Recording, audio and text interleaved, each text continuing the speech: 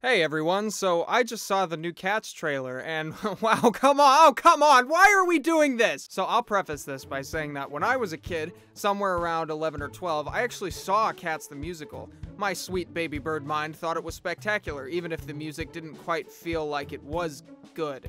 But I liked it up until the point where I became cognitive and I made my own decisions. I think Andrew Lloyd Webber is incredibly overrated and kind of a hack, and there are thousands of better writers, veterans, and up-and-comers alike that can outdo Phantom any day of the week. And while I'm not terribly big on mainstream musicals, I do appreciate them when they're done right as a whole. I can appreciate things about Cats. The dancing's pretty good, but obviously the musical must have some charm because now it gets its own film. Am I crazy? Am I the only one who's asking why? Am I too old to understand this stuff now? I'm in my early 20s, man. I didn't think I'd be this out of touch with what a mainstream audience wants now, but apparently I am. There's not a lot to be taken away from this trailer other than the obvious face composition.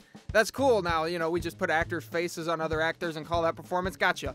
As I mentioned earlier, the musical has pretty good and intense choreography. It's no surprise that instead of using seasoned and talented new faces to pull off the stunts, we are just using their bodies and putting someone else's face over it. And that's all the musical has going for it. That's all that Aladdin had going for it. Remember the genie? I don't. The musical has one number.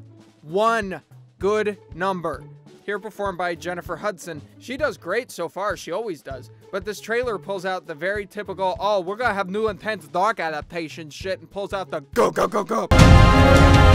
We get it. You're trying to make it look like it's different than any musical before. And it's not. And the cast, I don't care how they got Jennifer Hudson or James Corbin or Idris fucking Elba, but how? How did they get Ian McKellen?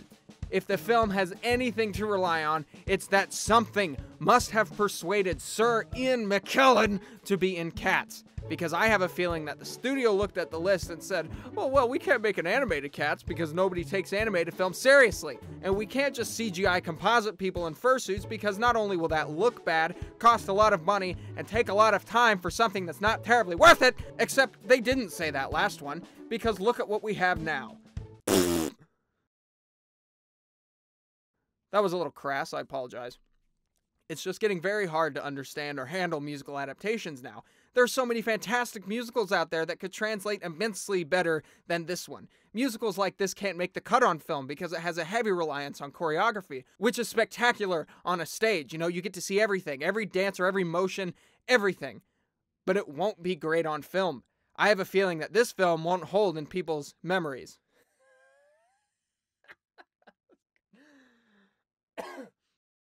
Thanks for checking out this video, and if you don't think I upload enough content on here, you're right. But I have a different job that isn't related to this at all, so it's harder to make video content. But feel free to check out my website where I upload stuff daily. Right now, I just posted an article about German Expressionism. That's not boring, right? Anyway, take it easy, and I'll see you around.